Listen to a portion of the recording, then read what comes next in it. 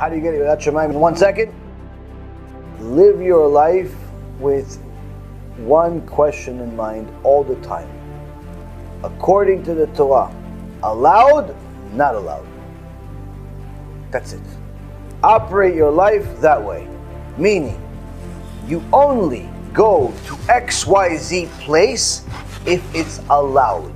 If it's not allowed, it's not a question of should I or should I not go.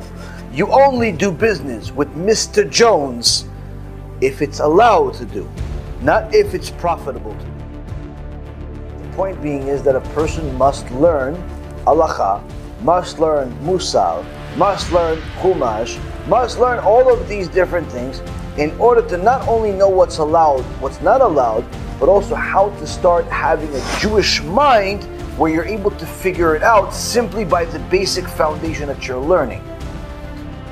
Once you understand basics of allowed and not allowed, you can build a lot on top of it. But if you don't understand allowed, not allowed, then everything doesn't make any sense. There's no rhyme or reason for anything.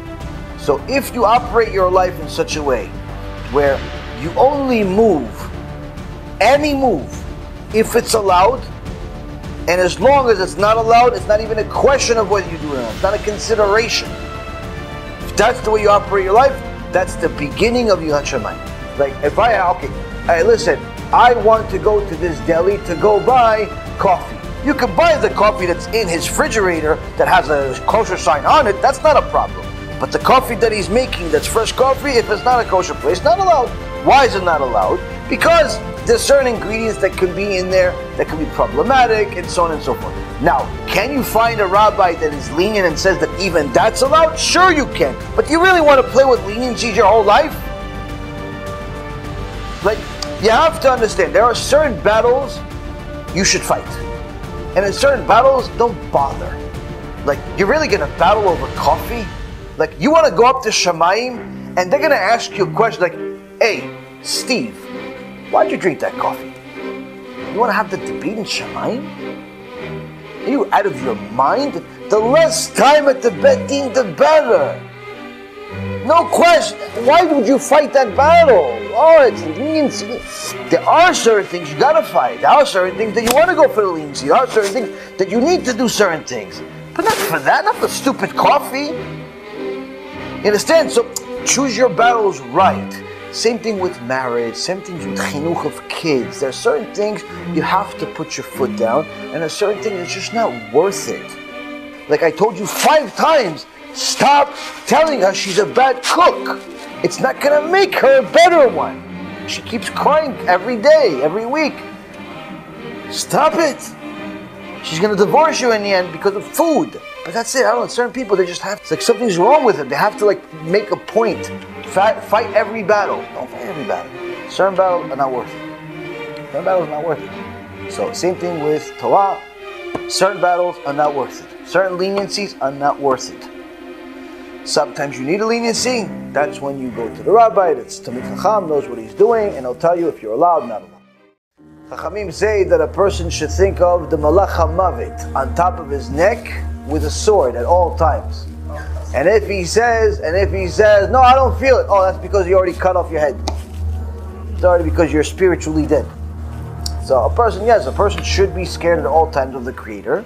But again, also know that the Creator knows that you have certain desires, you have certain weaknesses, and He rewards you for overcoming them. He rewards you for overcoming them. You're not just doing it for no reason. But again, you have to take HaKadosh Baruch Hu seriously. You can't play games with Him. You can't go and just decide to make your own rule book and I'll deal with it later type of mentality. It won't work out so well for you, not in this world, not in the next. And that's really the goal for all of these shiurim. It's just to simply have that basic sense of gratitude to Hashem, fear of Hashem, shame of sinning, and a desire to be good. That's really the ultimate goal, is the desire to be good. You know, if we desire to be good, we'll succeed. If we desire not to be good, we're already succeeding, unfortunately. B'ezrat Hashem, we'll all succeed in doing good, wanting to be good, and sanctifying HaKadosh Baruch Hu's name, and bring more Kedusha to the world. Baruch Adonai Le'olam, Amen ve'amen. B'Shem Hashem Na'aseh v'Natzliach, we're very excited to offer you the new BeEzrat Hashem app 3.0. It's a newer, faster app full of Torah, lots of Kedusha by the shiurim that we do, myself, Rabbi Ephraim, Rav Chaim, where you'll have also newer features where you're able to use the app while you're using other applications on your phone. You'll be able to share the lectures directly from the app. You'll be able to donate online and support our Kiruv and our Torah work that we're doing. And the most exciting feature is that you'll be able to actually ask questions directly on the app and get answers from the rabbis directly from the app. This is something unprecedented, and Baruch Hashem will be able to offer it. Thank you again for all of your support. Check it out. Make sure you have the kosher Torah that will re-energize your neshama each and every single day. Kol tu b'chava tzlacha.